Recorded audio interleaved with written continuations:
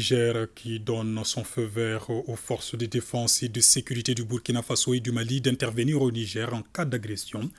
Principale décision à l'issue d'une visite donc des ministres des Affaires étrangères du Mali et du Burkina Faso à Niamey.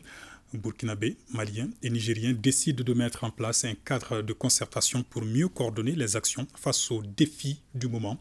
Nous retrouvons nos envoyés spéciaux. Il ressort de ces communiqués de presse conjoints que le Burkina Faso, le Mali et le Niger sont plus que jamais décidés à cheminer ensemble.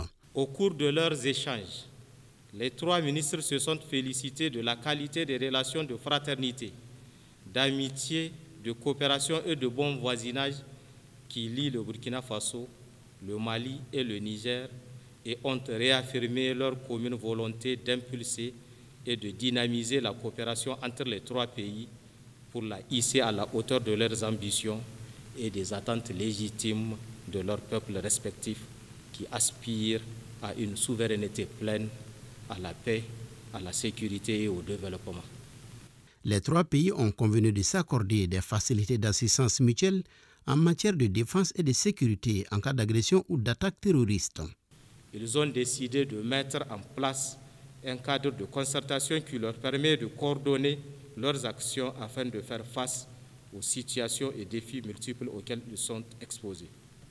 S'agissant des questions sécuritaires, ils ont salué la signature par le président du Conseil national pour la sauvegarde de la patrie, le général de brigade Abdurrahman Tiani, de deux ordonnances le 24 août 2023 autorisant les forces de défense et de sécurité du Burkina Faso et du Mali d'intervenir en territoire nigérien en cas d'agression. Les échanges ont porté sur plusieurs sujets d'intérêt commun. Ils ont permis de faire un examen approfondi des défis qui se posent aux trois pays. Les ministres burkinabés et maliens ont tenu à réitérer la solidarité et le soutien de leur pays au Niger face aux sanctions illégales, illégitimes et inhumaines édictées par la CEDEAO et l'UEMOA en violation des textes des dites institutions.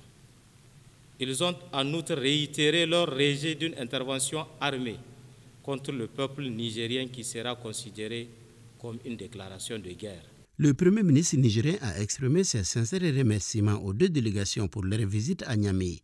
Il leur a demandé de traduire la gratitude et la reconnaissance du président du CNSP, au colonel Assimi Goïta du Mali et au capitaine Ibrahim Traoré du Burkina Faso, ainsi qu'à leurs peuples respectifs, pour ce soutien en ces moments décisifs de l'histoire du Niger.